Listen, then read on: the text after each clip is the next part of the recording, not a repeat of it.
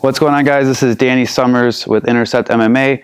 Thank you guys for tuning in. If you guys can, please hit like and subscribe. Also hit the notification bell. That way, anytime we're putting out new videos, new content, new fight breakdowns, you guys can see it first.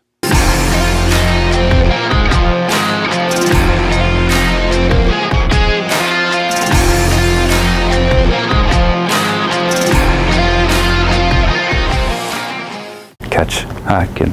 All right, so now we're going to be going into, guys, is faking the rear knee to kind of set up a combination, but more importantly, threatening while we're changing our lead moving forward. And what I mean by that, when Anna and I are both in front of each other, what she's going to be looking to do is bring up a rear knee, and she's bringing it up basically as high as her waist, because when she's faking this knee, it should look like a technique that she's throwing. It should look like a knee, a teep kick, a snap kick, whatever the case may be. But me as a person in front of her, I should see that as a threat. I should see that as something I should be looking to defend or avoid.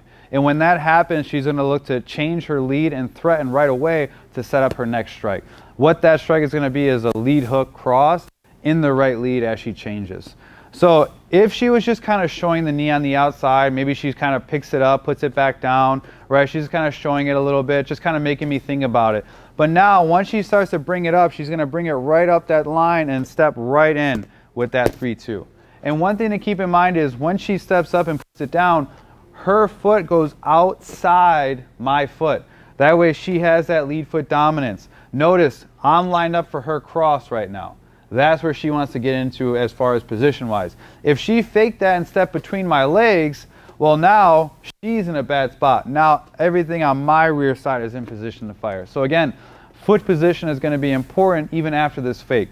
So once Anna gets to that point where she fakes that knee, she steps through, there's her hook cross. And most of the time, that hook doesn't have to have as much on it because that foot is sometimes still in the air a little bit. But even just the threat of it is going to get me to cover to line me up for that left hand. So again, she fakes that knee, boom, boom. And again, if you guys want to start to practice like, well, what happens when they back up?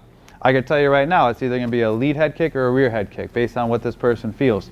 If Anna feels like the lead head kick is there, then as a feeder, once she kind of throws that, I'll just step back and then there's her lead head kick, right?